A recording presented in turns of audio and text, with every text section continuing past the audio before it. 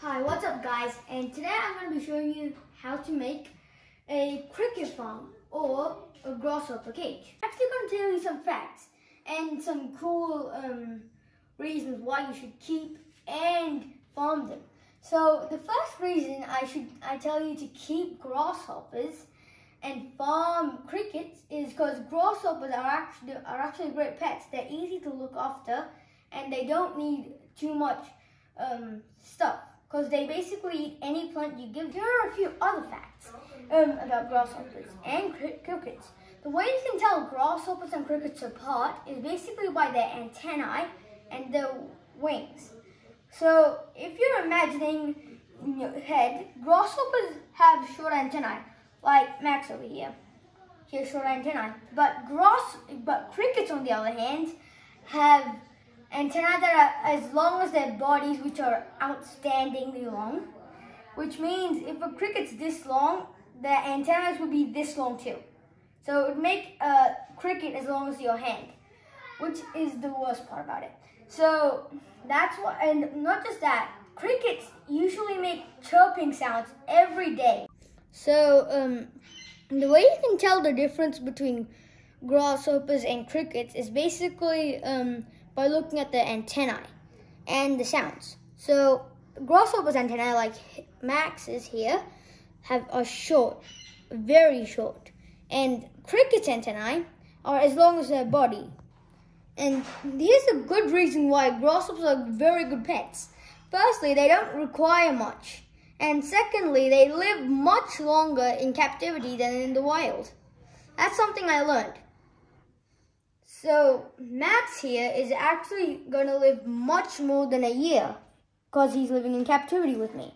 He would have lived less than about 5 months because he doesn't have a leg. I found him missing a leg.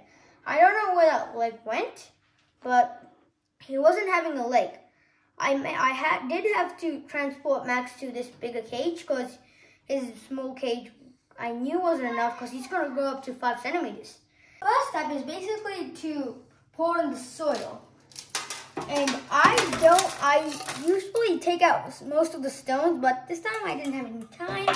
So basically after that, you basically have to lay this out and make it even, like this. So after that, it's time to put the stick in. The stick basically has to get into the soil and stab right in like that.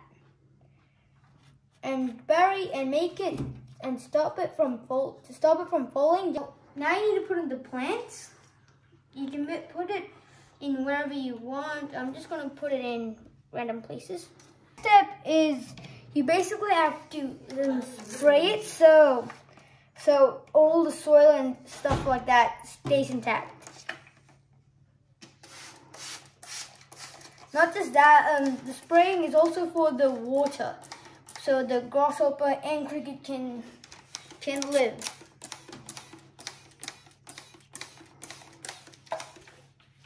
Grasshoppers only produce sounds when they're either in the spring and summer times, and only do it if there's nothing next to them.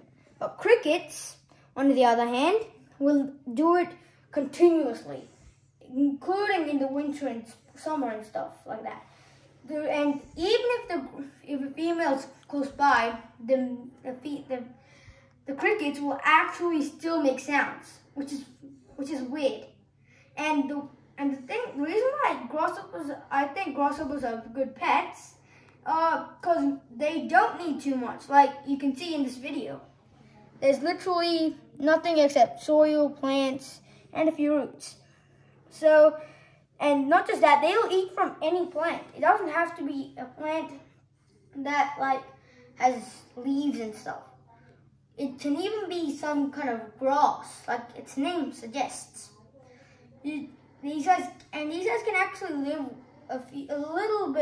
pretty long without food, actually.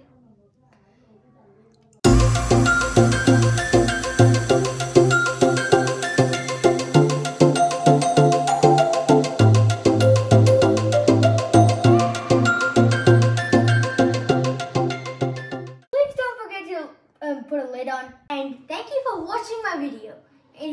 If you want to see more, please like, share and subscribe.